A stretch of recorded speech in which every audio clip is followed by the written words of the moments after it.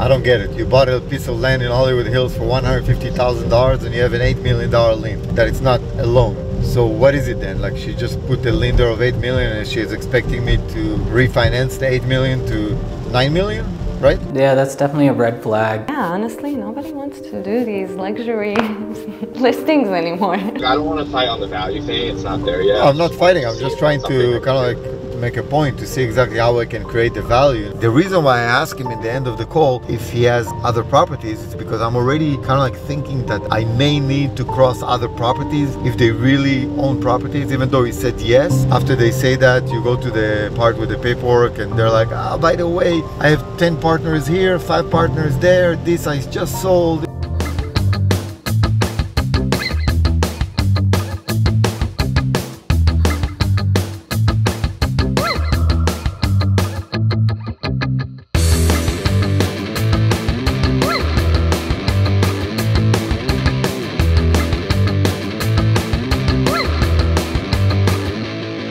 The way they structure the deal, it's my mom's development project.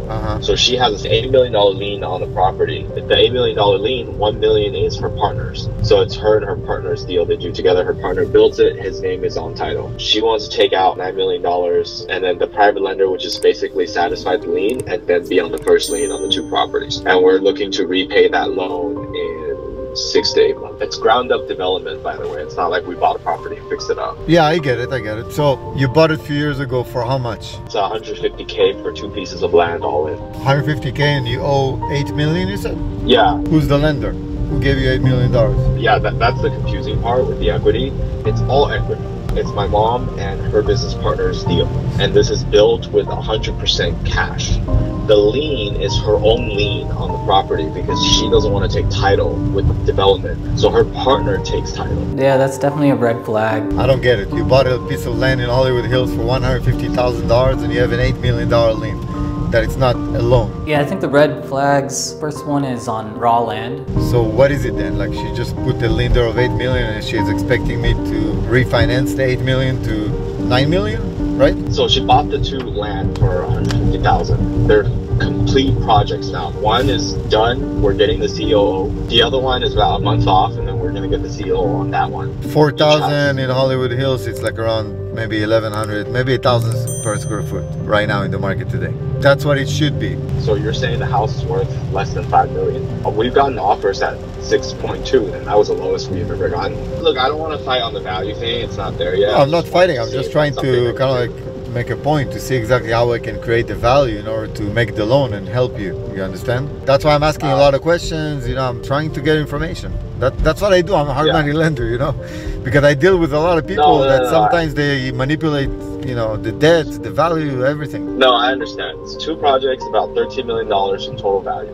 We're looking to pull out 9 million, so it looked like 70% LTV. Most lenders, they can only do up to 50% LTV. The value is 13 million. Usually we can only give a loan of 6.5 million. You can't really get 70% LTV. 70%. Okay, so the question is 70% from what? Show me the houses. Text me the addresses of the properties with updated pictures because I'm sure I'm not going to be able to see them online right now. I'll just send you like the addresses and I'll send you a Zillow link because we previously had it listed. We just took it off market because we hit some delays with the COO, so the buyer backed out. So today in the luxury markets like Beverly Hills, Bel Air, Brentwood, all of these luxury listings, a lot of lenders and investors decide to go more conservative because it's not as easy to sell, especially now with California mentions tax. If you sell a property above 5 million, you're gonna pay 5% more in taxes.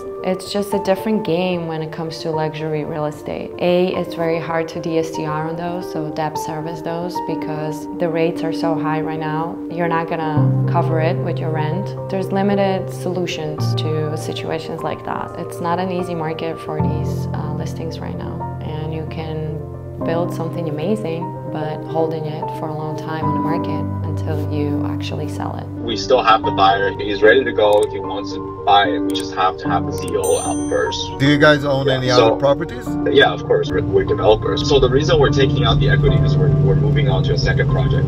Okay, perfect. Yeah. Okay, send me the addresses. Let me take a look at them, and let's go from there. All right, sounds good. I'll send them to you. Appreciate it. Thank you. All right. Bye. Good luck. First of all, I was suspecting, like I always do, because I always suspect with people that call me asking for a loan, and then the numbers don't make sense. Everything they talking about don't make sense. What I'm trying to do is create the picture, draw the picture in my mind of this property that has equity in it, that could be protection for the asset and for the money that my investors invest. The reason why I ask him in the end of the call if he has other properties is because I'm already kind of like thinking that I may need to cross other properties if they really own properties, even though he said yes. I'm not sure if he really has properties. You know, sometimes they just say yes to seem strong, to sound strong, you know, on the phone, like, yeah, we're financially stable. But it happened to me many times that after they say that, you go to the part with the paperwork and they're like, oh, by the way, I have 10 partners here, 5 partners there, this I just sold. So it may be another story like that. But if it's not, then I will need to cross the property, because 4,000 square feet in Hollywood Hills right now in the market today, when the interest rates are around 7-8%. Yeah, honestly, nobody wants to